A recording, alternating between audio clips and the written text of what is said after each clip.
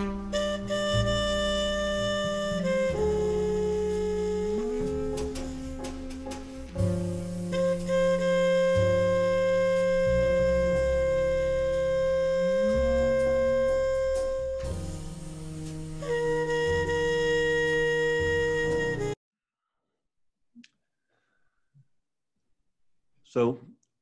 welcome everybody on behalf of Boston College and the Carroll School of Management. Welcome to the Boston College Chief Executives Club session, Conversations with CEOs. Today, we are thrilled that JetBlue CEO Robin Wright, excellent. Yes, that Robin Hayes has joined us. I've been watching too much Princess Bride lately with my family. Robin Hayes has joined us, as well as our host for the day, Managing Partner and Governor of the Boston Celtics, Wick Grosbeck. So thank you both for joining us. Wick, I'll turn it over to you to do a brief intro of Robin. Thank you very much, Warren. And hello, Robin, and hello to everybody. This is what the bubble looks like. This is the bubble, the NBA bubble.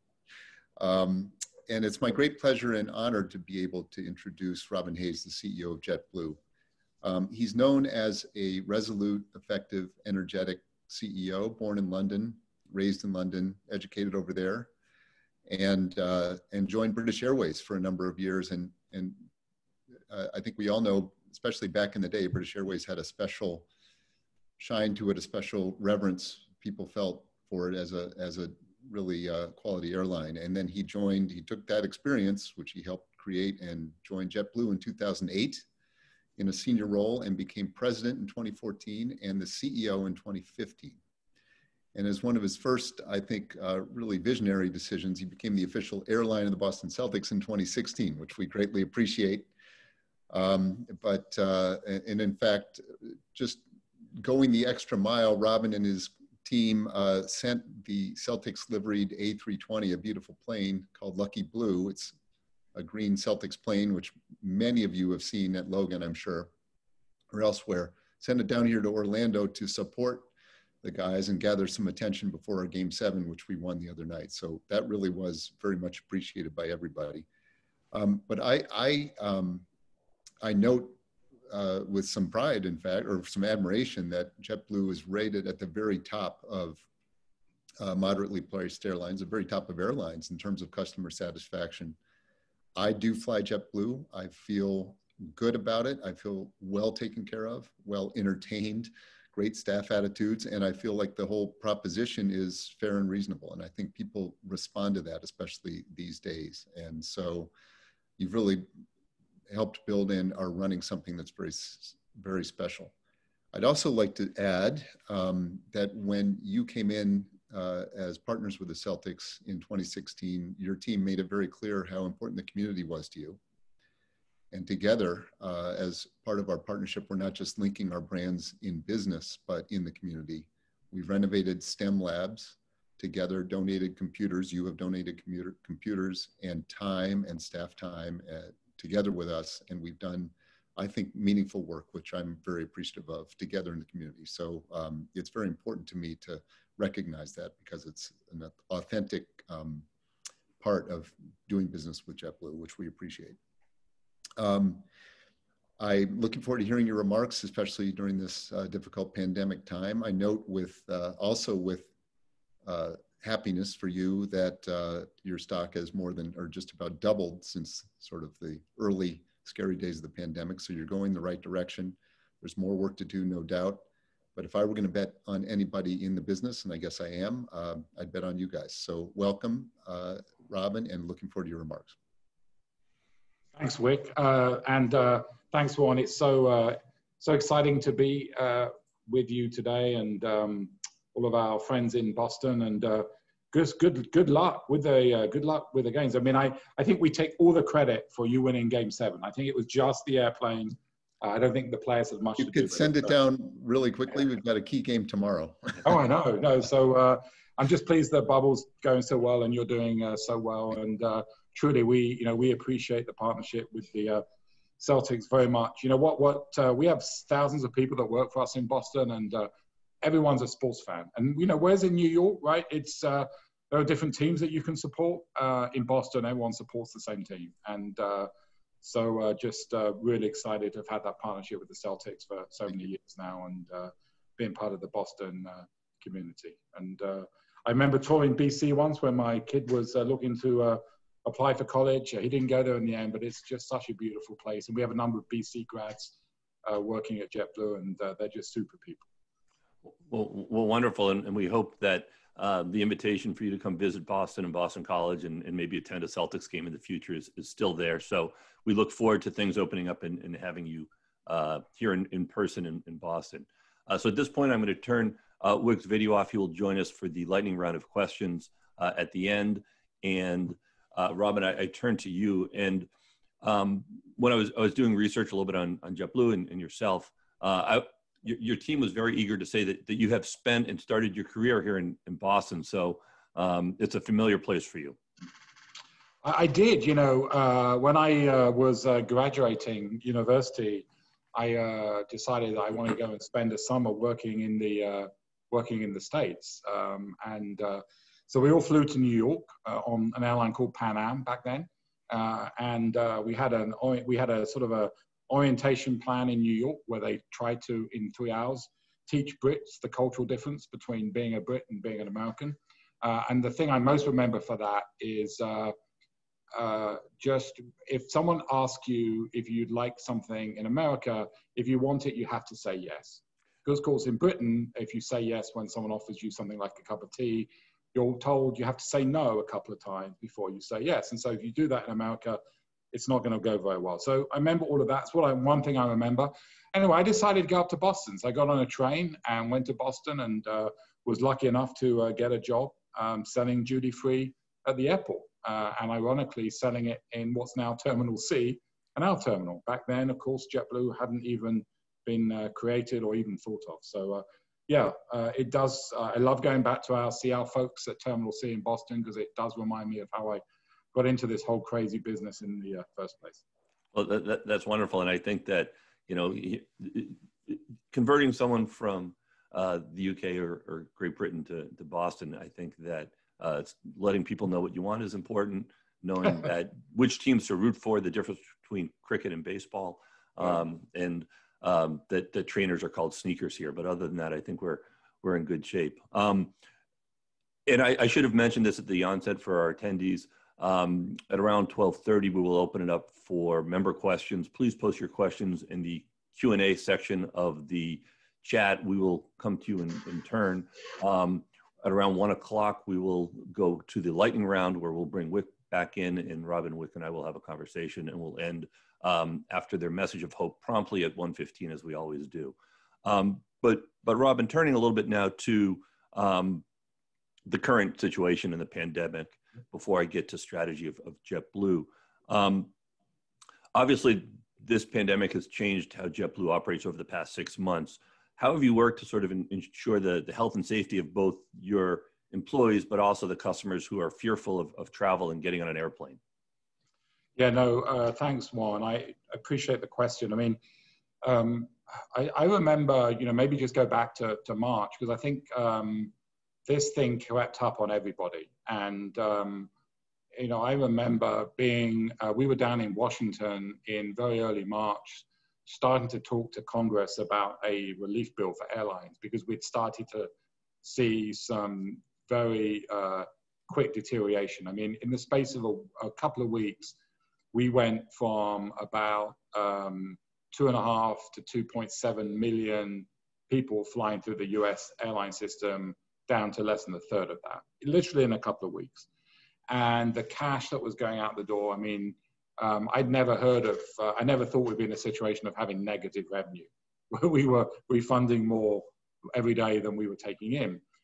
So that was going on. And right here in New York, of course, which New York, as you know, really was the place that got hit quick and hard, things were moving very quickly.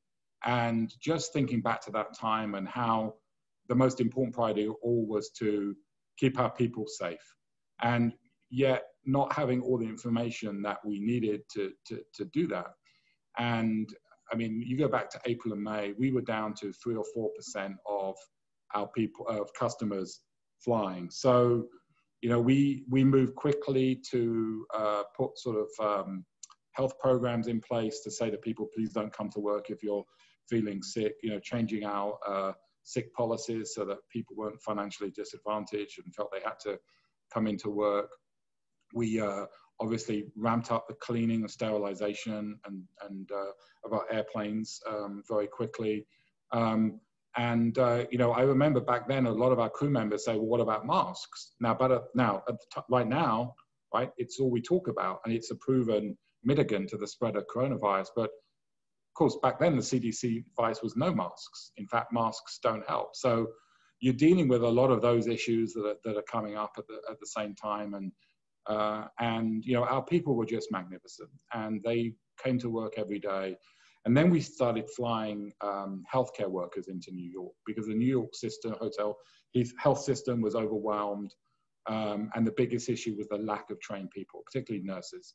And we were literally sending airplanes to Albuquerque to pick up 6 people, or medical workers, to bring them back. And our crew members felt a huge sense of duty around that, and felt that's what we could do to help get through this. And so safety was a focus early, and I think over the course of time we've been able to improve that as guidance has changed. So now we're keeping middle seats free. You know, we've got face coverings which are mandatory.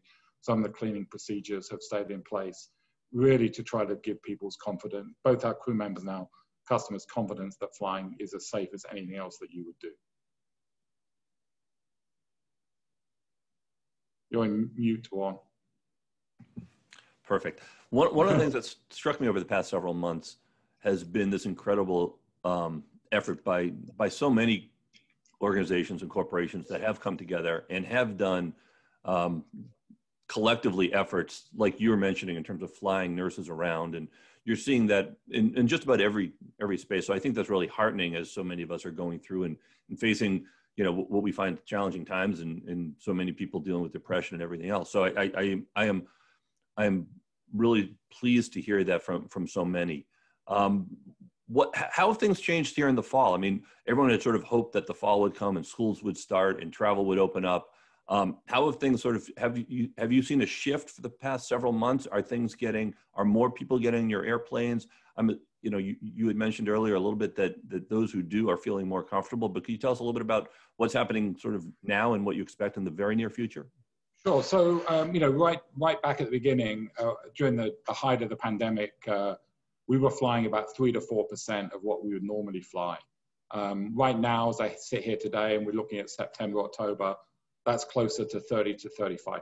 So look, we're still significantly down on last year, but we have continued to see this improvement. And what we're finding is that, you know, at the beginning, we kind of did a load of scenarios, I think like a load of companies, in terms of how quick do we think the recovery is going to be. And we kind of settled on the L-shaped recovery, which is a slow but steady climb out. So far, we're tracking on that. You know, it is a little bit non-linear in terms of it kind of has a rush for 2 weeks, and then something happens and people cancel, and then they come back. But we're seeing, you know, we're seeing that slow and steady climb out of it. We're seeing leisure, visiting friends and families. So, you know, places like Puerto Rico, you know, we're close to, you know, we're back to nearly probably close to half of what we'd normally be flying. And then other markets like New York, they've really barely recovered. And so we do see quite a big spread. So leisure, visiting friends and families recovering. Business travel, I mean, our business travel is probably 2 to 3% of what we'd normally see. So I think that just shows you that business travel remains extremely impacted by the coronavirus. And how have you maintained the morale of the workforce, the people who are getting on the planes and welcoming these people with masks, or at one point without masks? How has that been from your employee satisfaction and safety? Well, I think the most important thing is making sure our people feel that we are committed to their safety and security. And so a lot of what we put in place, we talked about some of the policies earlier, and there's been others we put in place more recently. And the second thing is we came into this and we said, you know, the thing that our people, the most important people is protecting their job. And so we've been very lucky with the CARES Act that has allowed us our ability to protect everyone's job. And we're still working hard to do that. So, even though the CARES Act, which is due to run out the end of September, we're pushing hard for an extension. But even if we don't get that, we are said to our crew members, we continue to do everything we can to keep them in jobs and avoid furloughs. And so I think a mixture of safety and security, a mixture of them knowing that we are doing everything we can as an organization to protect their jobs. I think that's what our people need most right now. And we've also done a lot of virtual town hall meetings. So every week we will do a virtual town hall meeting, a bit like this. Mm-hmm. We've done 31 of these now, and we get thousands of people. I don't know whether we should use the word Zoom in or call in, whatever. We don't use Zoom, so I probably shouldn't say Zoom. But people will call in and can ask questions, because I think it's the concern around things that they don't know. My last point is we've also been very aggressive at trying new things. So believe it or not, we've announced 57 new routes during this pandemic. And so our crew members look at that and they see us really trying and being creative to create demand and protect their jobs and help JetBlue kind of dig out of this. Yeah, and I want to get to those new routes at some point as well. And I know one of the places that you had proposed and sort of really interesting is London, mm-hmm. right? And while many are pairing and cutting routes from airlines, you guys are being aggressive in opening up new routes. That seems to be part of the strategy for you to continue to expand and generate profit. Yeah, so London, I think, as I said earlier, about 20% of what we fly today is business travel, 80% is leisure. And we're looking at business travel and we say, look, that's not going to come back anytime soon. So how do we take those assets and that capacity and redeploy it into leisure markets, visiting friends and family markets? So a lot of what we've been doing is that. So, only last week we announced, actually this week, we announced 4 new routes out of Hartford, Connecticut. London was something actually we had planned before the pandemic, and Boston, London specifically is something we had planned before the pandemic. And the rationale for that is we see the very high fares that get charged for people to fly between Boston and London. In fact, quite often it's higher, it's more expensive to fly in business class from Boston to London than New York to London. And we look at what we did on the Transcon with our Mint product out of, say, Boston to LA and San Francisco, where we came on and I think improved the quality of the service and slashed the fare. And we say, we have an opportunity to do that to London too. And so that's what we're focused on, and we're on track to launch that in Q3 next year and bring a very high quality product at a fare that I can't say what the fare is going to be because that would be illegal with signaling, but at a fare significantly lower than anyone's ever dreamed of paying today for business class seat to London. That's fantastic. I know that my wife, who's a Mosaic member, has already highlighted London in 2021 as one of those places that we're looking forward to traveling. That's great. That's great. Love it. Safety allowing. Turning back to your employees, I watched an interview with you recently where you talked about the role of a CEO at JetBlue, and you appreciated and found so special about JetBlue specifically was the culture. What is it about the culture that you try to instill, and why is it so important to your organization? Well, when you join JetBlue on the first day, well, certainly before this all happened, you go to Orlando for what we call orientation, and as all of our senior leaders go down, I go down, other senior leaders go down, and that's our first day with our new employees. We call them crew members. And the first thing we say is there's only really 2 types of employees or crew members at JetBlue. There's those that serve the customers and those that serve the customers. And so for me, which I'm in a support role, our job is to be there to support our crew members, to remove obstacles that get in their way in terms of providing service to our customers and solve some of the concerns and issues that they have. And so that's how we approach it. We spend a huge amount of time out in the operation. Even though we've been in this pandemic, we are out visiting our crew members. Obviously it's harder, right? Because we're trying to maintain distancing. We can't have these big in-person town hall meetings that we normally like to do.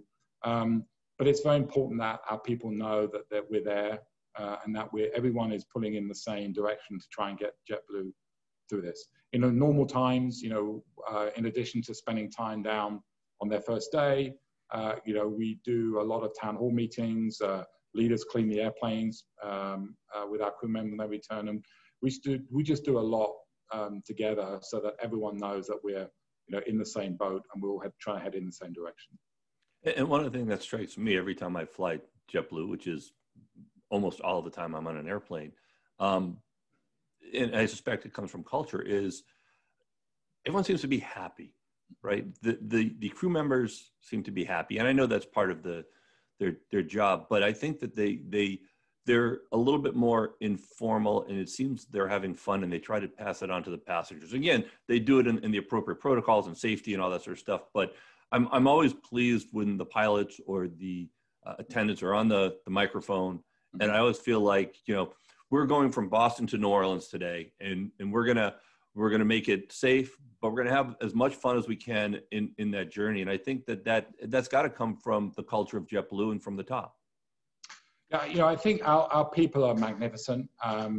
We try to hire the right people as well. I mean, I often have this joke at orientation that it's harder to get into JetBlue than Harvard, which actually it is based on the numbers, although I'm not obviously making a direct comparison. But we're very lucky that we can be very selective on who we hire, and that's very important.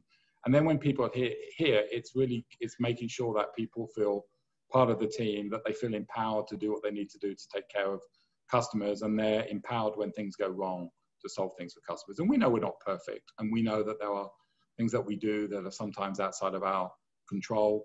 It's funny with the pandemic, we spent all summer looking at the air traffic control delays, and we haven't had one this year.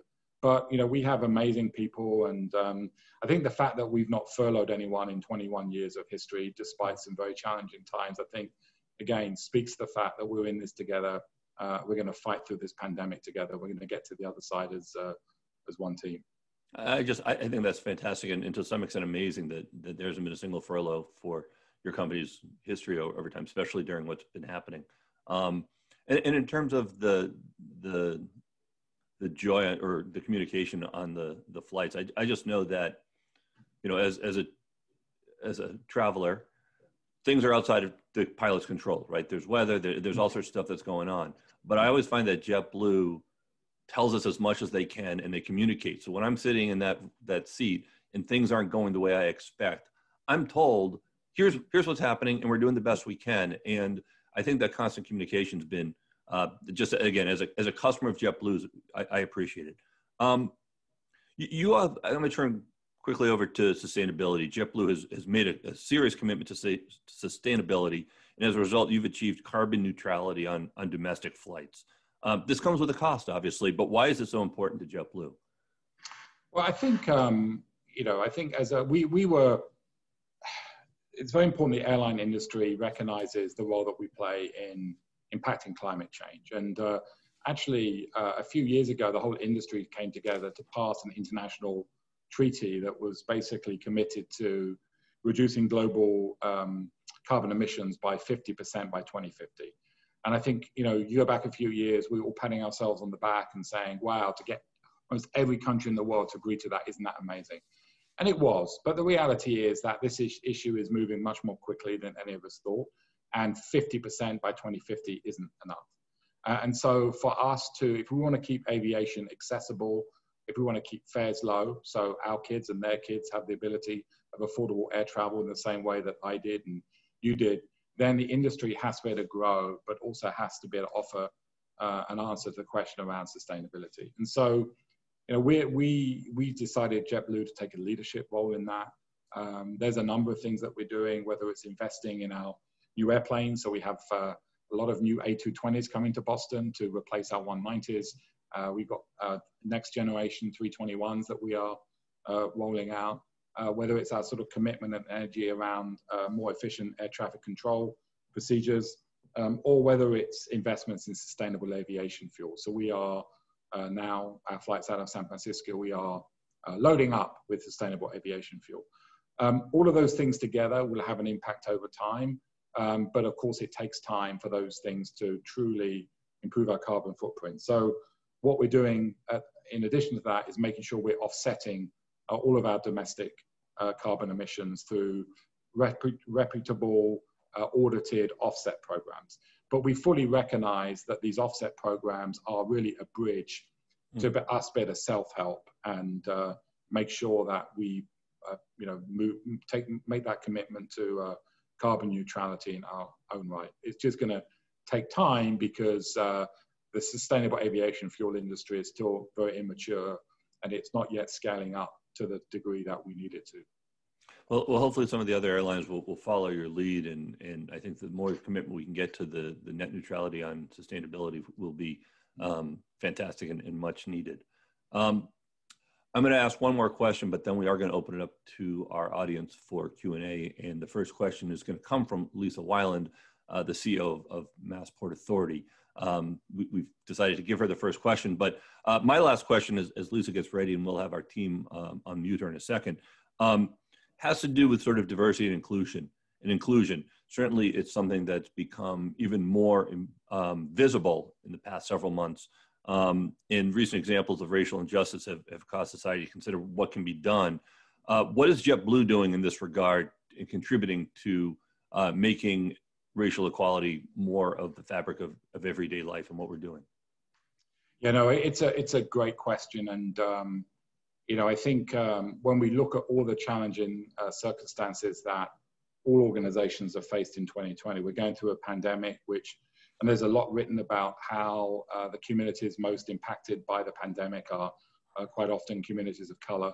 And then you think about the horrific events that we all saw in Minneapolis. And, it really was I think a rallying cry for all of us. And, at JetBlue, we have a very diverse workforce in terms of our frontline leaders and even our supervisors. But where we have not done anything like as good enough job is diversity in our higher paying jobs, whether those are leaderships or pilots. I mean, the airline industry is actually blessed to have a number of higher paying jobs, whether those leadership roles, whether they're pilots, whether they're sort of maintenance technicians. And so we've really used it as a rallying cry internally to set some very clear goals and direction to ensure that we make progress over the next few years in ensuring that our leadership and our higher paying jobs are enjoyed by all of our people. And I'll give you an example. To be a pilot is still largely male. It's about 95% male, 5% female, and people of color also significantly underrepresented. And yet we know, notwithstanding what we're going through at the moment, this country is going to need tens, if not hundreds of thousands of new pilots over the next 15, 20 years. So let's change that now. And I think there are things that we can do to make the career as a pilot much more accessible to people in different communities much more quickly. And I think we can have an impact over the next few years. And so we're committed to it. As a board, as a leadership team, we're setting out some pretty demanding targets, and the whole of the organization is rallying around that to make sure we get it done. Well, I'll look forward to seeing that when I'm on planes in the future and moving forward for JetBlue.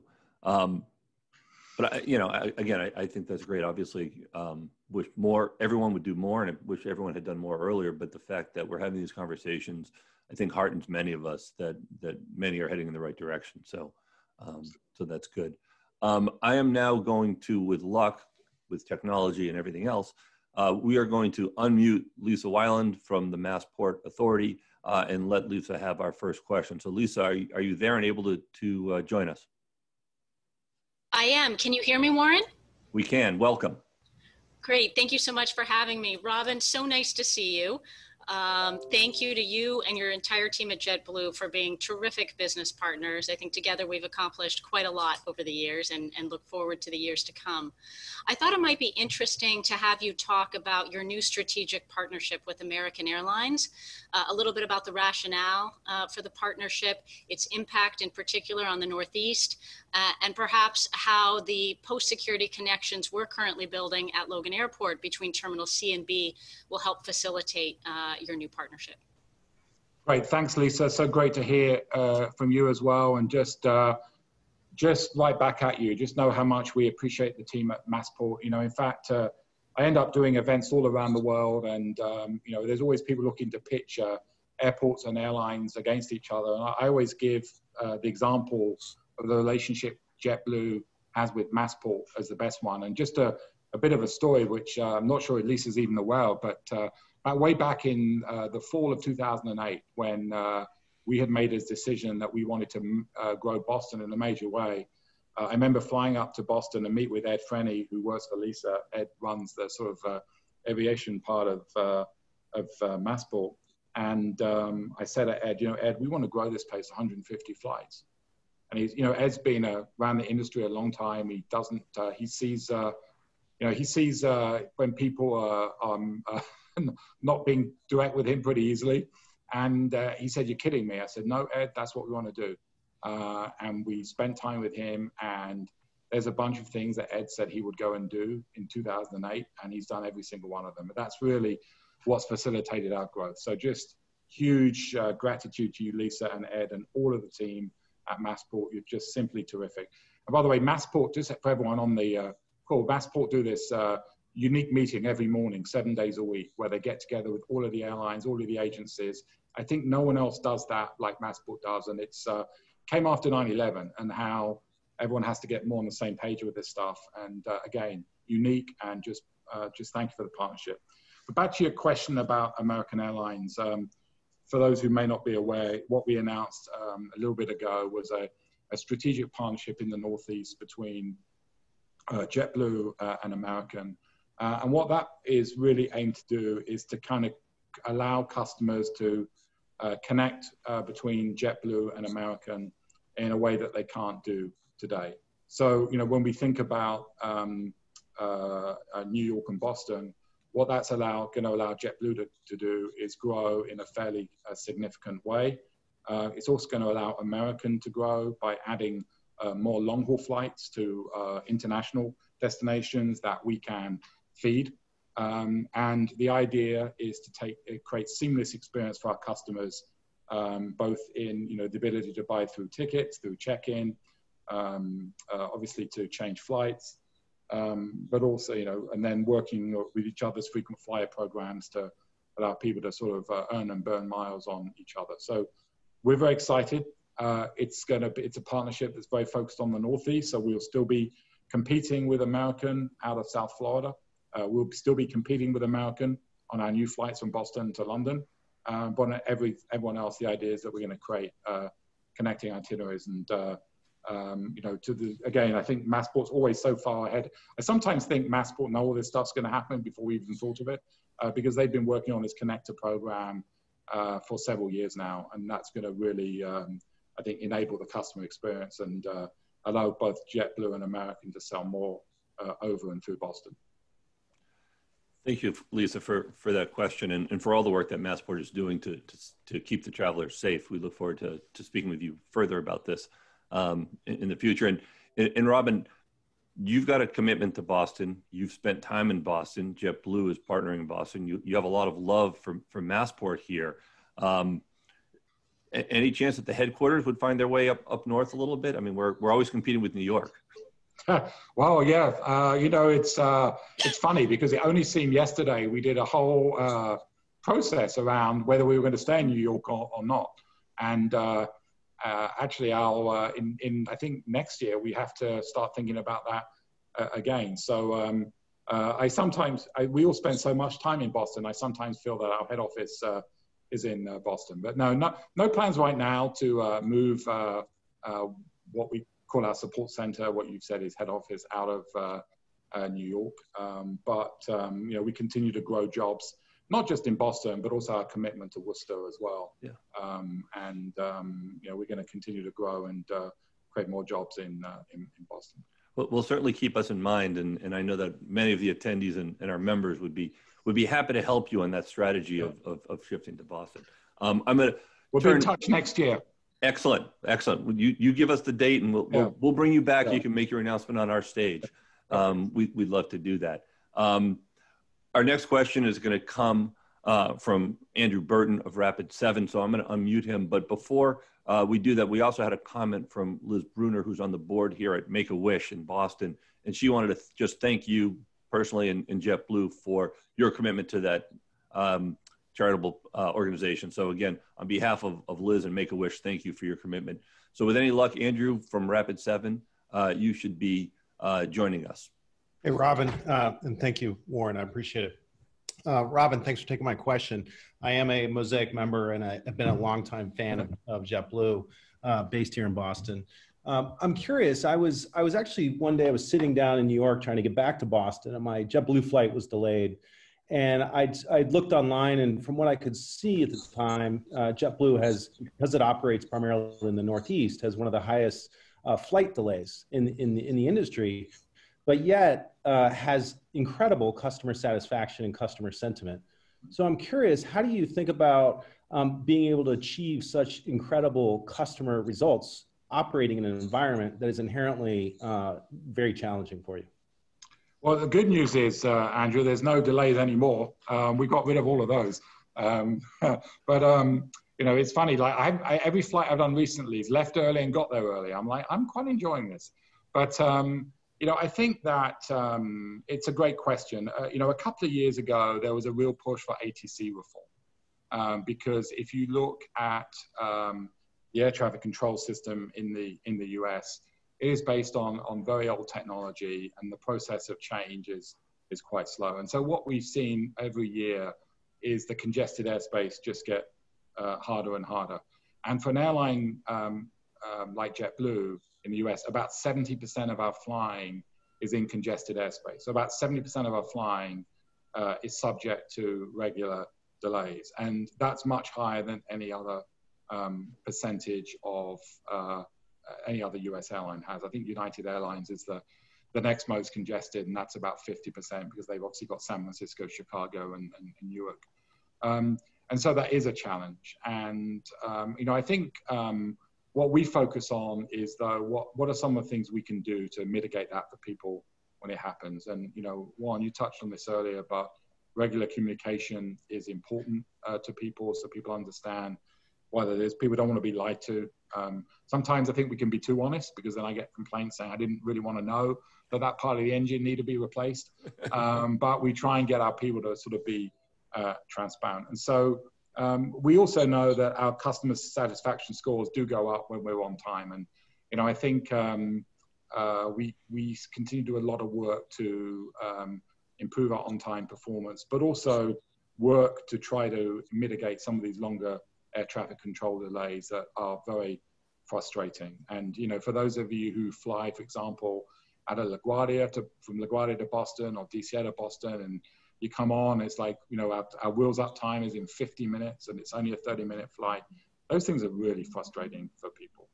And, you know, we once we get through this pandemic and things start to get back to normal, I think we have to revisit this issue of air traffic control reform so we can create more capacity and efficiency in the system.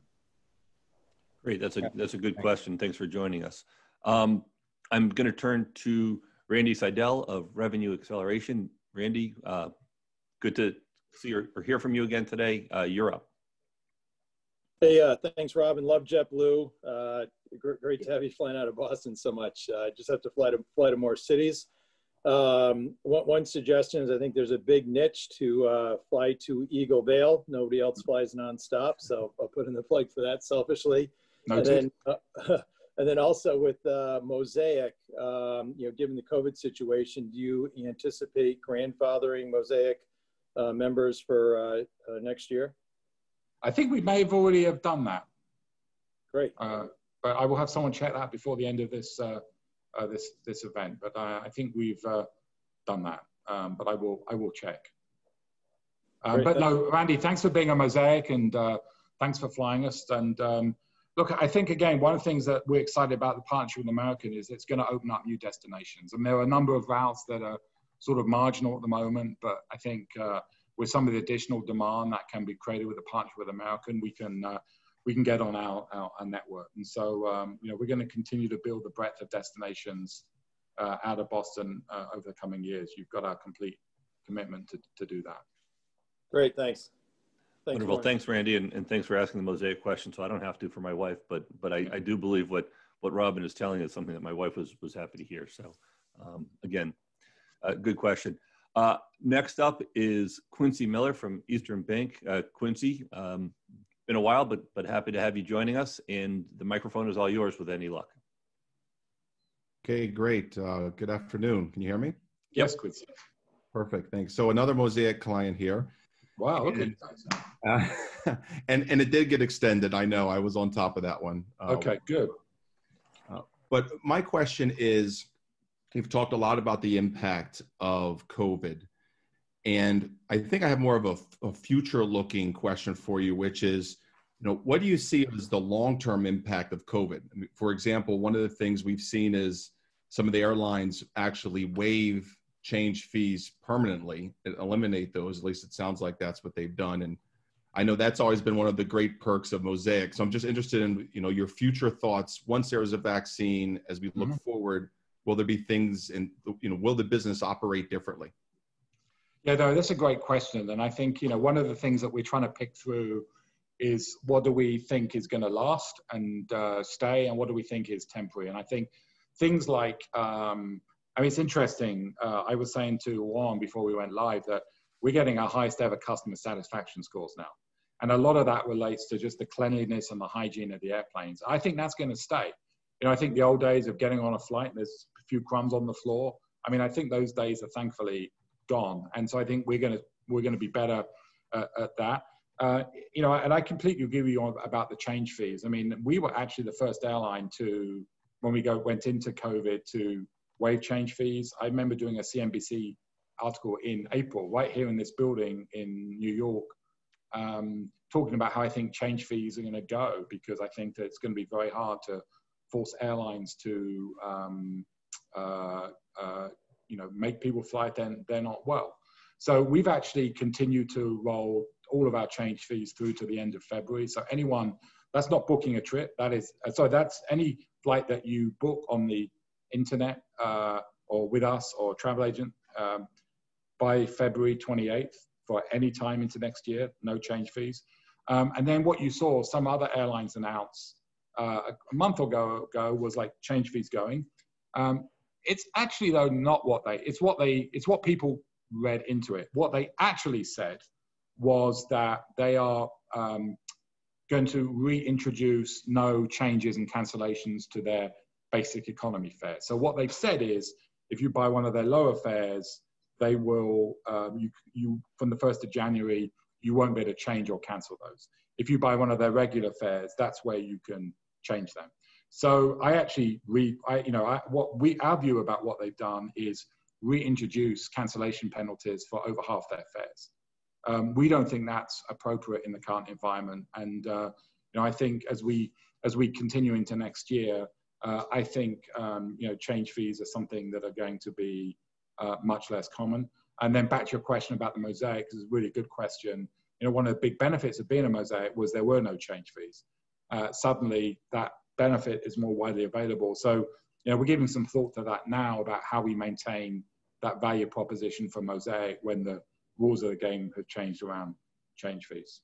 So hopefully that answers your question, Quincy, as best I can today. Excellent. Thank you very much.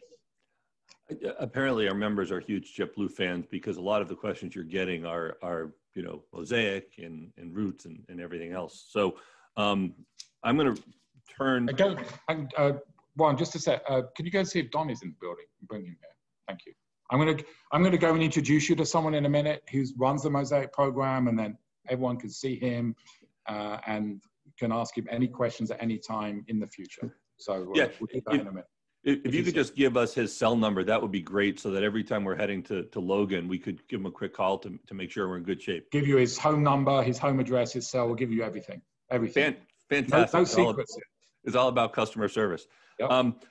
Our next question is going to come from Diane Darling, but before we turn to her, I've received a question from one of our members who couldn't join us but wanted me to ask the question, and I'm sure she'll watch this on YouTube later. Joanne Simons from Northeast ARC, our CEO at Northeast ARC, says, for those of us who fly commercial, we love JetBlue. When booking, will we be able to see whether a middle seat has been blocked, and if so, for how long will the safety measure be in place?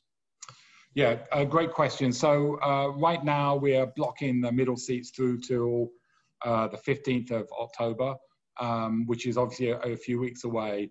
We're going to kind of announce in the next day or two what we're planning to do after the 15th of October. But rest assured, we're going to continue to put significant caps on our flight so that there's plenty of room to spread out. One of the things, you know, is just one of the things that we got to get better at is when groups are traveling together, right? So if they're your family of 4 or 5 you're traveling, you don't necessarily want to be split over 3 sets of seats. And so we're just figuring, but then people get on the airplane and they see people there, so, well, the middle seats aren't free.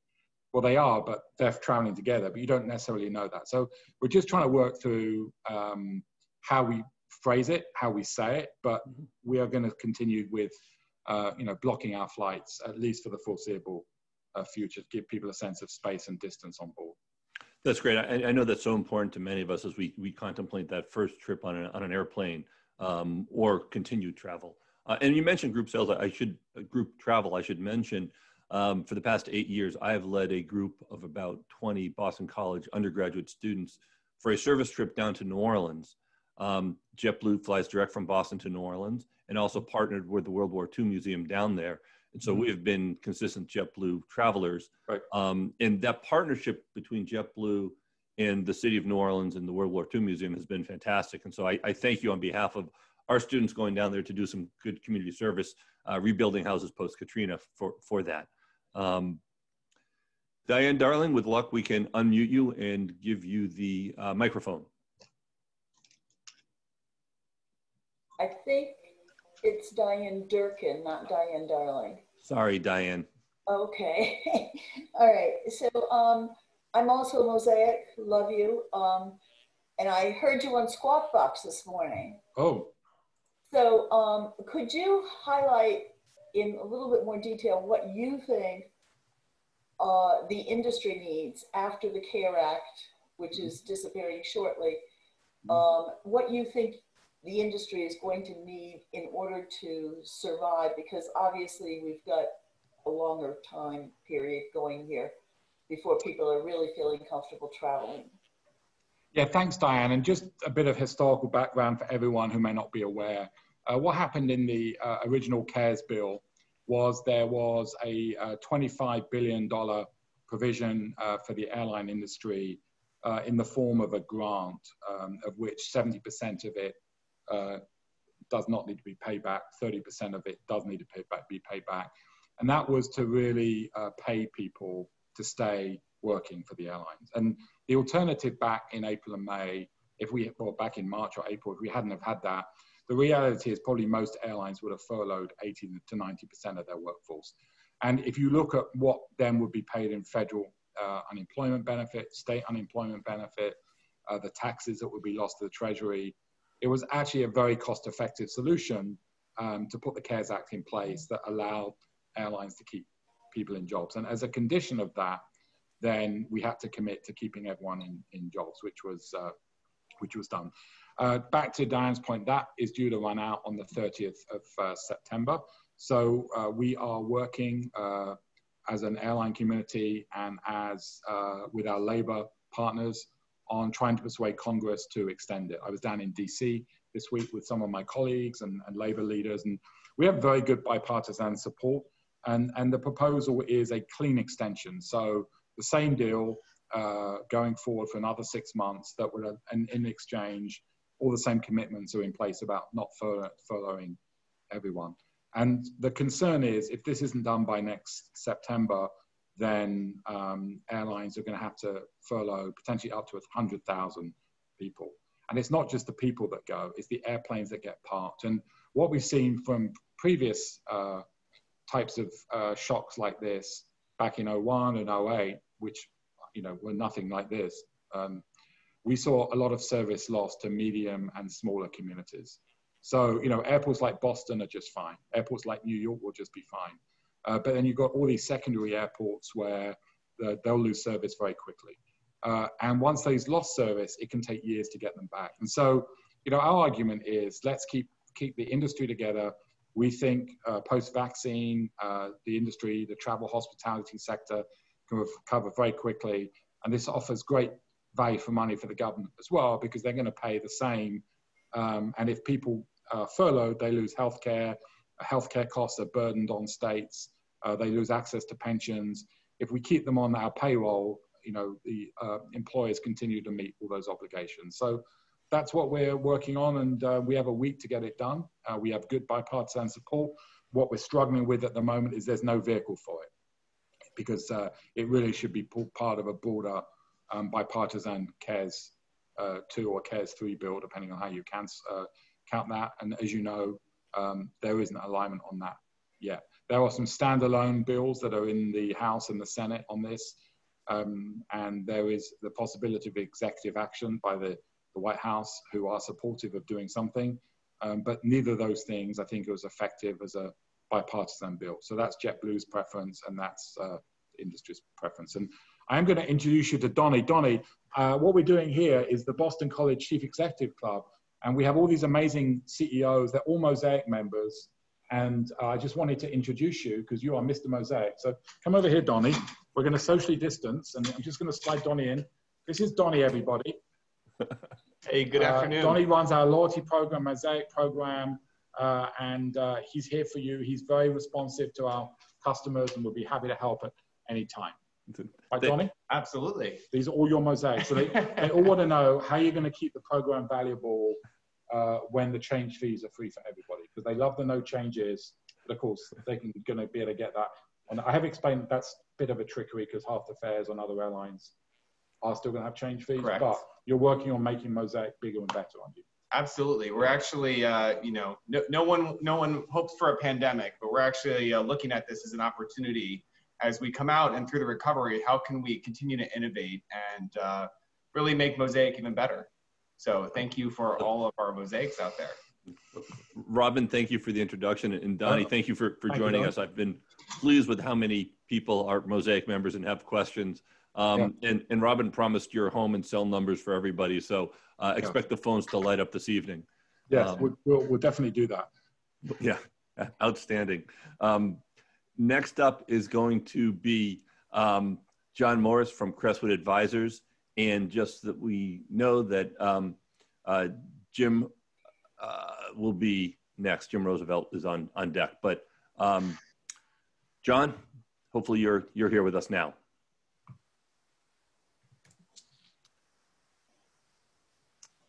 And I think you are hiding under Robert Ick. So if the team is trying to unmute you.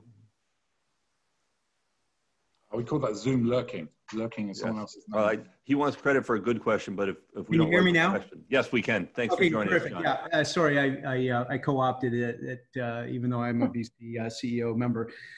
Thanks, Warren. Robin, thanks for being a part of today's interesting conversation. I have a two-pronged question. One, how does JetBlue consider going to a destination market like Bozeman, Montana, which you now offer direct service? And I'm going to jump on Randy Seidel's earlier comment about Eagle Vale, but because of the changes in work habits, because of the pandemic, people aren't necessarily working in urban settings any longer, but often in more destination locations, leisure destination locations, consider Florida or the West or other parts of the country. Does that affect some of JetBlue's thinking about adding routes or in maybe a more limited way, direct flights out of Boston to some places like Jackson Hole, or maybe it's Albuquerque, New Mexico? Give us some thoughts, at least on that first and second question, if you could. Thank you. Yeah, no, it's a really, really good point. And you're absolutely right. And I'll be the first to say to you that we don't really have a handle yet on how things are going to change in terms of, how people are going to think about destinations. I mean, I will tell you, September is normally a lousy month for leisure. But we have got people flying that never normally fly in September. So we know there's an interest in sort of more outdoor vacations. So we try to tap into that. As I said earlier, we've announced 54 new routes this year, and maybe 57 now. Many of those we're trying things because we think that there's a strong preference for direct flights as well. I think for people who are flying, we see a strong preference for direct flights versus connecting. And I think it's unbelievable what's going on. I was going down to DC on Tuesday, And I'm looking at the flights, another airline, and there's like 2 flights a day between DCA and LaGuardia, right? I mean, we're used to having a flight every 30 to 60 minutes. So it's crazy what's going on at the moment. So I think direct flights, more direct flights from Boston and our other sort of major focus cities, you're definitely going to see you're definitely going to see more of that. I'd love to do Jackson Hole, but unfortunately we don't have the right airplane for that from Boston. It actually needs to be a Airbus 319 or a Boeing the 320. Can't get in there. But you know, I think you're absolutely right. Trying things like Bozeman and other destinations that you've mentioned and others that we're thinking about, I think you're going to see more and more of that. The other good news at the moment is we have airplanes to spare, which we don't normally have. And so we can actually do some of these flights as daylight flights instead of the dreaded red eyes, which is very efficient from an aircraft utilization point of view, but isn't always popular with travelers. Warren, you're on mute again. Sorry, they've decided to do some leaf blowing outside our office, and then there was a car alarm, so I apologize. But you're an old hat at these meetings, so thanks for letting me know. Sometimes I go for a while. We have time for 2 more questions before we bring Wick back into our lightning round. First, I'm going to turn to Jim Roosevelt from Verrill Dana, and then John Speck from Coaching for Change. We'll get our last question. But Jim, hopefully you're there, and thanks for joining us today. Thanks very much, Warren, and glad you're able to put these virtual meetings together. And Robin, thank you for this very informative presentation. Our family are big JetBlue fans, and consequently, because of flights I had to cancel in March, I'm heavily invested in your travel bank at the moment and looking forward to being able to spend that money. I wanted to mention that some of our extended family who live out in the San Francisco Bay Area, when they found that for weeks they couldn't go outside their house and could barely breathe inside their house, the fact that they could get on JetBlue with a middle seat blocked led them to come here to ride out the smoke and fires on Martha's Vineyard. So it had a direct effect on their making that decision, and we're very happy they were able to do that. One really local question is, I think you may have had to suspend service to Worcester in this situation, and what do you think are the longer term prospects for that? No, yeah, it's a temporary suspension. You know, I think just the challenge we had with in a market like, for example, Boston, Orlando, where we may have flown 4 or 5 a day, you know, you go down to maybe 1 or 2 a day and you can carry the demand. On a market like Worcester, say to Orlando, you know, there was just so little demand. It wasn't really cost effective to continue to do it. But, you know, we will be back to Worcester. And if we didn't come back to Worcester, I think Ed Frenny would track me down and make sure we were back pretty quickly. So, and given that everyone at JetBlue is scared of Ed, I think you can safely assume that we'll be back to Worcester. Thanks, Robin. Wonderful. We're looking to that route opening up. As I indicated, we have our last question from John Speck, Coaching for Change, and then we'll bring Wick back in for our lightning round of questions with Robin. But John, hopefully you're there with us.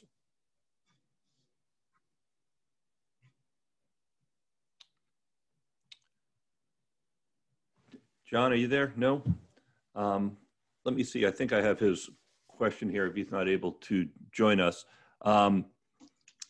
He asked about, you saw that you're adding 24 new routes or so, and he was hoping to get a feel for how many employees that would mean that you would be bringing back onto the JetBlue team, or new employees. Yeah, it's really not so much about new employees at the moment. It's really, you know, we have a very large surplus of people because our flight activity is about 45% of what it would normally be. So I think the idea of these extra flights are really allowing us to just put our current people to work and obviously to protect jobs over the long term. I mean, again, the CARES Act gives requires airlines to keep people through to the end of September, but from the 1st of October, those restrictions go. And so, as I was mentioning earlier, rather than furloughing, we're keen to take advantage of the opportunities the pandemic brings, add new flights. I mean, of the 57 new flights we've added this summer, not all of those are going to work. Some will, many will.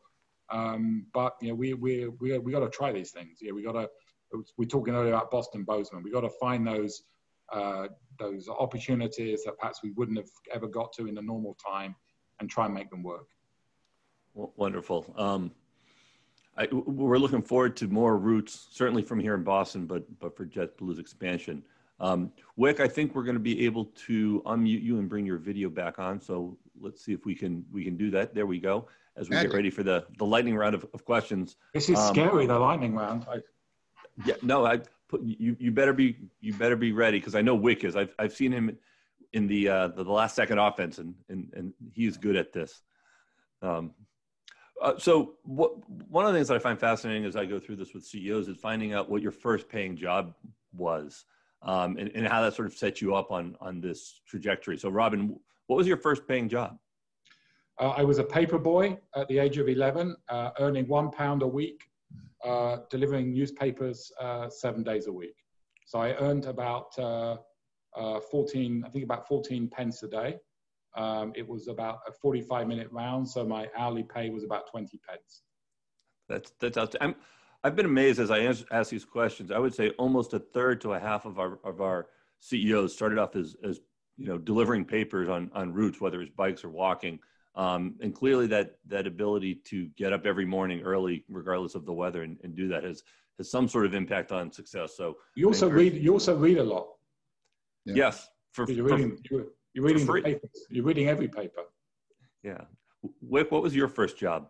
I was a mover at New England Household Moving and Storage in Natick for $5 an hour when I was a senior in high school. And then after my freshman year in college as well, a little bit, or something like that. Anyway, 2 summers at $5 an hour. And there were more senior movers who would then direct me to take, the washing machine down 2 flights of stairs with like a strap and on my back and all this stuff. I mean, it was serious work. And I never knew that often the people would tip the movers because it didn't trickle down to me, but taught me that, you can how to carry heavy things, I guess. I think there's an inverse proportion to the size and weight of something being moved and the inability or lack of elevator to get there from what I've seen. No, these were walk-ups. These were not elevator buildings. Yeah. A more sort of fun question, I guess, is, Robin, what's the last song or album that you listened to? What was the last music that you intended to flip on and sort of create whatever environment you were after? Well, I'm extremely boring about music, so I only really listen to one thing, which is Dire Straits. Oh, Mark Knopfler, amazing. Yeah. And that's your consistent music? Well, yeah, I mean, that's my go-to music. My kids do these playlists for me, but I'm a creature of habit, and I grew up with Dire Straits, and it's what I like to listen to. A bit of Elton John, I sort of lucky enough to saw him here in Brooklyn, actually, at the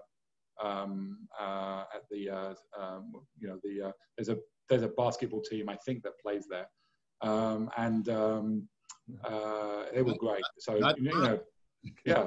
So look, I'm an 80s guy, right? I grew up with 80s music, and that's kind of all I listen to, really. And I don't know, Robin, if you know this about Wick, but he's an accomplished drummer and a member of his own band. So other than your own band, Wick, what's the music that you'll listen to? The accomplished part is the big question. Well, I'll tell you, music. It's interesting that you said music, because I brought my project for the bubble here is the bass. So that's my new bass guitar there. If I'm going to get. Oh wow! Look at that! Yeah. Yeah, if I'm going to get into the picture. And last night after the game, I came back and I played probably 45 minutes of Led Zeppelin, Tom Petty, and little AC/DC. My first song I learned on the bass is Hell's Bells, because it's actually only 3 notes and it's a killer song. So, but it's a blast. So I've been listening to the classic British hard rock. And I'm hoping that your room is adjacent or right above some of the players on the Miami Heat. So I'm hoping that tonight. The amp does have some power. I brought the amp down with me, but I put it down at like 1. I'm just trying to mellow. I think tonight you could crank it to 11 as they did with Spinal Tap. So turn it all the way up. Big fan. Favorite guilty food, Robin? Favorite guilty food? Yeah, guilty food. Oh, look, all I eat is guilty food. You know, I got a sweet tooth, so I'm known to smuggle. Well, I shouldn't say smuggle, I suppose, to import some English candy or sweets, as we call them. You know, probably too much of that. And you know, I don't go to McDonald's often, but every now and then it's nice to sneak in a Big Mac and just again remember your childhood. Can we look for future British candy on the JetBlue flights in the future, and we can thank you for it? Oh, more than you'll be able to count or eat. Excellent. Wick, what's your favorite guilty? Well, I don't feel guilty because Amelia's fully Italian American, but I get a lot of pasta, amazing pasta. And if I don't have 2 plates, she makes me feel guilty. So, I mean, there's just lots of carbs. And as I mentioned food, I should mention Amelia and several of you, including yourself, Wick, has a tequila business out there.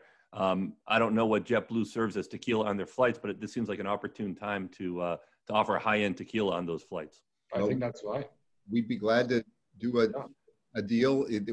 Seguro Tequila is actually, we're outselling Clase Azul in 3 states at the moment, and we're only 10 months old. It's gotten a lot of great reception, so you ought to try it. If you imbibe, Robin, I'll be glad to send you a bottle. Yeah, I would. I think I have to sample that before I can make any further commitment. Okay, great. Wonderful. Well, again, thanks for the lightning round. My last question is a little bit more serious in nature, and Wick, I will start with you. But as we've done these over the summer and fall now, we've had about 12 of these. And I stole this idea from Linda Henry in an interview I saw her do. I like to finish these on a positive note. And so I'm going to ask each of you to give us a message of hope, something that our members and all of us can take from today's session that gives us something to look forward to, that gives us something positive. In today's world, it's so needed. And so I'd love to get briefly from each of you a message of hope. And Wick, I will start with you to see, in addition to a couple of more wins, what's your message of hope for all of us? Appreciate that. Gosh, I've been trying to think about how 2020 would go down in history, what we can take out of this sort of disastrous year. And I think maybe it's the awakening towards the racial inequity and the systemic racism that we have here in the States, and how ignorant, I'll say I personally was of it, not willfully ignorant, but I think I was ignorant and complacent. And I didn't realize that, I'm just embarrassed to say, I didn't realize that there was so much to do. And now I've started to learn, and I'm trying to learn and trying to help do something about it. But 2020 is showing me that people do care. People are becoming awakened, and people are going to, I do believe that there is going to be change, meaningful change for the better. It might take 10 or 20 years. I hope it doesn't, but it will. But I'm seeing people become more committed to making the world a better place. And I got snapped out of complacency. I promise, and I hope that I can follow through on that. And I think I'm seeing that in other people, and I'm going to take hope and solace in that. And I think that's wonderful. And before I turn to Robin, and he and our members may not know, the Boston Celtics, behind your leadership and Steve Pagliuca and some others, have made a significant commitment to this area. Beyond just words and platitudes, that organization has put a flag on the ground and said, this matters. Can you tell us just very briefly a little bit about that so that Robin and others could hear? Oh, well, well, thank you for asking. I'll be very brief. We have made a commitment both at the NBA level and then at the Celtics level to put very significant resources behind what we're calling Celtics United. And it does involve corporate partners such as JetBlue also signing on and becoming engaged over time, which we appreciate. But it's to really try to make a difference for the better. And Steve Pagliuca has been the leader of it on our side, along with our players and Allison Feaster and Dave Hoffman on our staff. And so there are many people turning our attention to it. And the entire ownership of the NBA in partnership with the players is trying to do the NBA Cares initiative as well. So thanks for mentioning it. And the Celtics have been leaders in civil rights, world leaders really, since the true great people ran the Celtics years ago. The first Black player, the first all-Black starting five, and the first Black head coach were all Celtics. And so leading the way. And so if you're trying to help bring that forward, as I am, your obligation and commitment all the way into your DNA needs to be to try to do a good job in that area. And we're trying. Yet another reason for those of us across the country to cheer on the Boston Celtics for all that you do for the community. So again, thank you. Robin, everybody on this call is doing it, and I thank you for asking about us, but I know there's many people doing much more, but thank you. No, absolutely. I think it has been a commitment across the board from so many. Robin, I turn to you for the last word, a message of hope from you. What is it that you can leave us with as a positive note? Well, by the way, just really appreciate everything the Boston Celtics have done to, make a stand and support the issues around racial equality and social justice. And I fully agree. I mean, I feel that it was different this time. And I feel that, by the way, in our world, I talk about the new form of shareholder activism. It's going to be companies that don't have a genuine commitment to this, not just talking about it. And it's funny, one of the things that we talked about JetBlue is that before we sort of issue the proclamations and all of the press releases saying we agree, let's get our own house in order. What are the things that we can do internally to really ensure that we are committed to, a much higher level of performance around the things we need to do to make sure that we are taking care of all of our crew members from all of the communities that we fly to. So I think it is different this time. So I think that's one positive thing. I think the other thing is we will get through this. I think all the new relationships and all the opportunities that some of us had this year that we never thought we would get. So I don't know about other people, but I've got a son at college and another son who'd left college and was at work. And, I thought they were gone forever. And we had an amazing time when they were back with us for 6 months. And, the chance to build those relationships and also appreciate people that maybe do jobs that, if we are honest, we didn't do enough before. So when everyone was sheltering in place and scared to go out, of course, we had healthcare workers in the front line. But, the people that work at our grocery store, those were my heroes. And the chance to not just walk by someone who's stacking a shelf, but say, just thank you for what you're doing and thank you for being there for all of us and keeping the economy and the country going. So I think, as I reflect back at 2020, I think we can all use that to show a greater appreciation of the things that people do around us that perhaps we just walk by, and make sure that everyone feels what they're doing is of a special calling and there's a unique value to all of us. And hopefully some of that can stay and rise above the rancor of the very partisan political environment that we find ourselves in today. I couldn't agree more with either of what you have to say. I think that looking back on this pandemic, we hope that this brings forth positive, meaningful change and that we grow from this, certainly as community, as leaders. So I'm heartened to hear from both of you on that. With that, I look at the clock. It is 1:15. I did promise prompt adjournment as always. So I want to thank Wick for your support and friendship over these years and for joining us and introducing Robin. Robin, for you and your entire team, they've been fantastic to deal with. I appreciate you bringing Donnie in for so many of our members and for you taking the time. So on behalf of Boston College and the Chief Executives Club, thank you to both of you for being here today. Juan, thank you. Wick, thank you. Thank you so much. For our members, this will be available on YouTube starting tomorrow. Everyone will get an invitation for our next event a week from tomorrow on October 2nd. Ramon LaGuarta, Chairman, CEO, and President of PepsiCo, will be joining me. He will be introduced by Mike White, the retired CEO, Chairman, and President of DirecTV. So again, thank you, everybody. Stay safe, stay healthy. Go JetBlue and go Celtics. Take care, everyone. Thank you. Cheers.